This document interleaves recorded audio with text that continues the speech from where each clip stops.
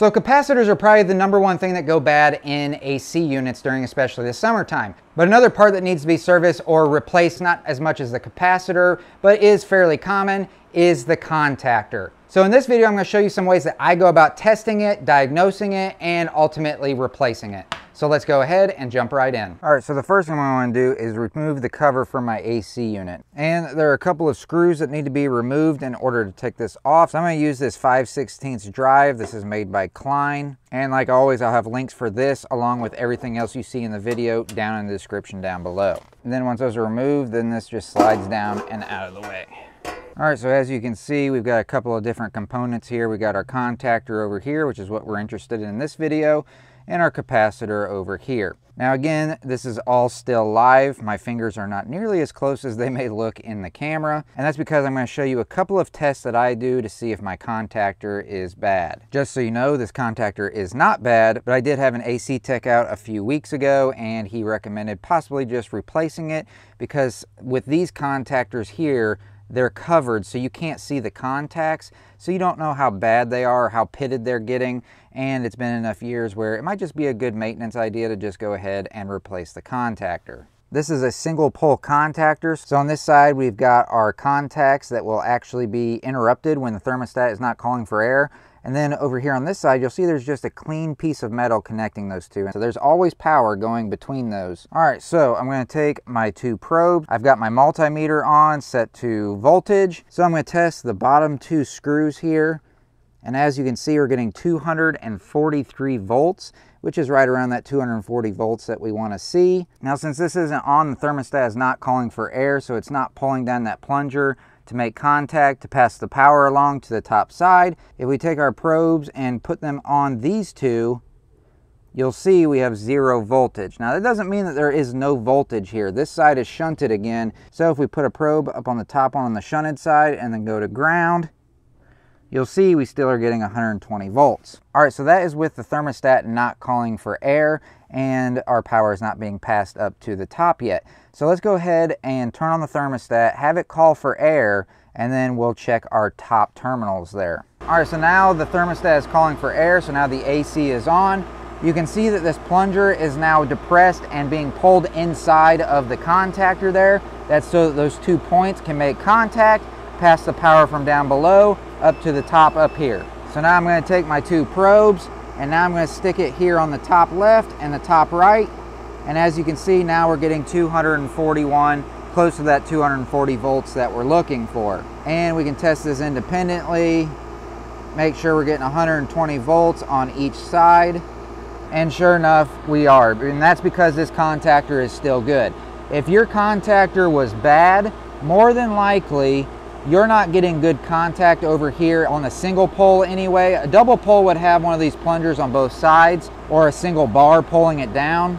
But on the single poles like this one, if your contactor was bad, you would not be getting any voltage up here on this top left leg up here. And it's not always the case that it's just bad. These are covered here, and that's another reason why I can't take a look at the contacts and see if they're bad or not. But a lot of them are just wide open to where you can see the contacts, and a lot of times bugs will work their way into those contacts. Ants are notorious for doing it, to where they basically then become an insulator, so that when the contacts get pulled down to pass the power from the bottom to the top, that becomes insulated to where the power does not get passed on to the top, and you think the contactor is completely bad, whereas really it's just a bug that got stuck in there. Or the contacts themselves have just become corroded and they don't conduct electricity very well. So this is probably the number one test that I would do to check to see if my contactor was bad. But let me show you another one really quickly that also can have a lot to do with whether or not this contactor will work and whether or not it's any good. All right, so I've pulled the disconnect on my AC unit, so now it's not running. But as you can see, the little plunger on the contactor is still being pulled in, and that's because the thermostat is still calling for air to be cooling the house. This is simulating a bad contactor in that we have our plunger being pulled down, our contacts are being made, but if we go and we check the top here, we don't have 240 volts anymore. And if we just check the top left over here to see if power is being passed along, connect one of the probes to that top left leg there, touch the other to ground. As you can see, we essentially have 0 voltage. If the thermostat's calling for air, it's pulling in that plunger, making contact between the top and the bottom, then there should be power going to the top and therefore would be starting up the AC unit. Another good test to see whether or not your thermostat is providing the proper voltage in order to pull down that plunger and in order to engage the contactor. Well, what we want to see here is we want to see 24 volts that is coming from the thermostat to our contactor. So what I'm going to do is I'm going to take one probe, put it on one side of the contactor on that open terminal there, and then I'm going to find some metal on one of those spades on the right side. And as you can see, we're getting 26.9, 27 volts. So close to that 24 volts that we want to see in order for that contactor to be engaged. So that is another good test that can be done just to make sure that the contactor is working properly as far as when the thermostat tries to engage it, that it is properly getting the voltage that it needs in order to do that. But let's say absolutely nothing is working. Maybe you are getting your 24 volts down here on both sides, but the plunger on the contactor is still not getting pulled down. Well, that's where we want to start checking the coil that connects the two sides on the inside of this contactor to make sure that the coil itself hasn't gone bad. But in order to do this test, in order to test that coil, I need to remove the wires from both sides of the contactor. All right, so now that those are removed, now I'm going to change my multimeter to test for resistance. So I'm just going to take one of my probes, put it to one side of the contactor, take the other one, put it to the other side. Obviously, we're getting continuity, and as you can see, we're getting about 16 ohms. So that's letting me know that the coil is in fact in good shape. You want to have somewhere between, I would say on the low end, around 9 ohms. That would probably be about the lowest I would want to see, all the way up to 20 or 22 ohms. If you're seeing anything that's above or below that, it might be time to take a closer look at the contactor and whether it needs to be replaced. So that's a few of my favorite tests to see whether or not the contactor is good or not. Now let's get into the actual replacement of it. All right, so the first thing I want to do is I want to disconnect power going from my house to my AC unit. Now I've got a disconnect out by my condenser outside that I just pull, and that removes all power going to the AC unit.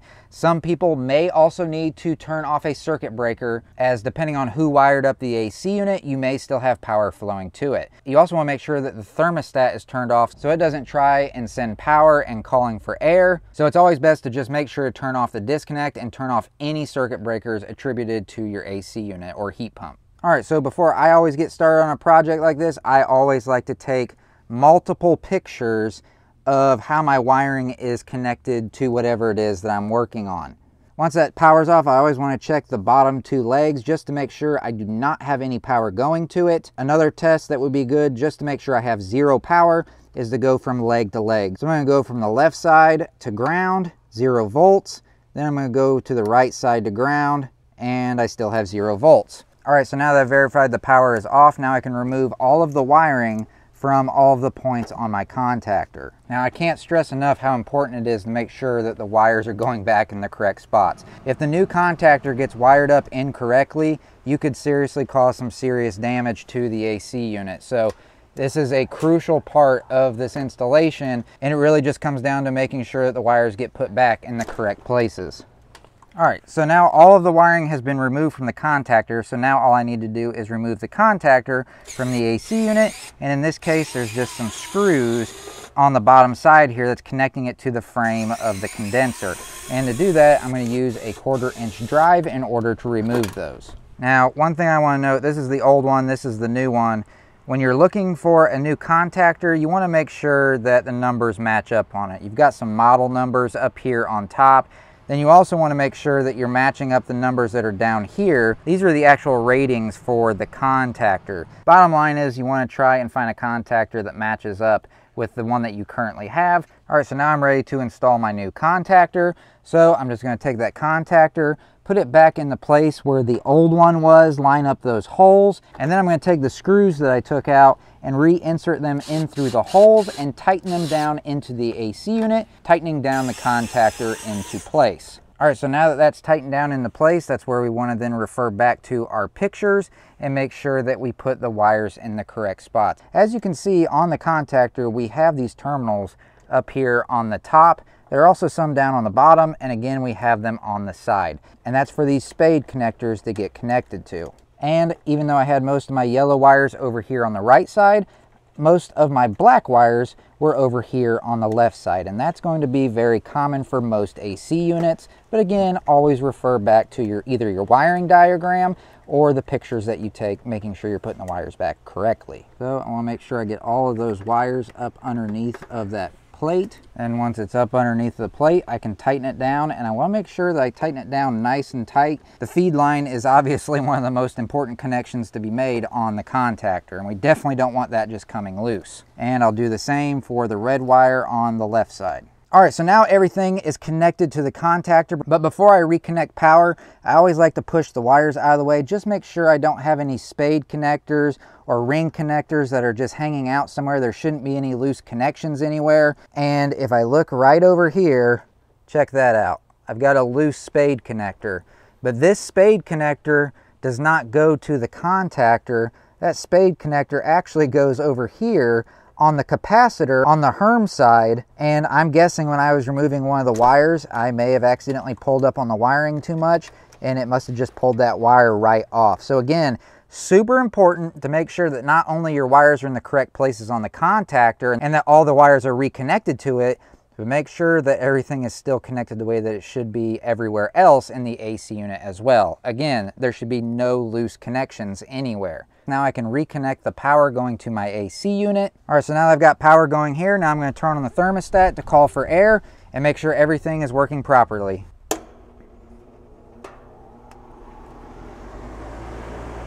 All right, so as you saw and heard, the plunger here pulled down as it should be. And now that it has been pulled down, the contact has been made, and now the AC unit is up and running properly. So this part cost me around $15 or $20 for this contactor. I've received quotes in the past of anywhere $400, $500 plus just to replace this about $20 part, and it took me about 5 to 10 minutes to do so. So this might not be for everyone, especially if you don't know what you're doing and you don't feel comfortable doing it. But for me personally, this was a very easy fix for me to do myself, and as a result, I was able to save quite a bit of money. But now all that's left to do is to reinstall that panel on the AC unit, reinsert those 2 screws, tighten them down, holding that panel in place, and now everything is hooked back up and covered properly. Now, if you thought this video was interesting, I did a video fairly recently where I go over some of the top 5 things that a lot of your AC companies don't want you to know about: how to diagnose, how to fix, some of the regular maintenance that needs to be done in order to avoid some of those problems that come with those AC units. If you're interested in that video, I'll post a link to that video right over here, and it will take you directly to it. So I hope that you found this video to be helpful. If you did, if you could do me a huge favor, hit that thumbs up button right down below. And of course, if you have any questions or comments still, you can leave those down in the comment section. And I'll catch you all in the next one. See ya.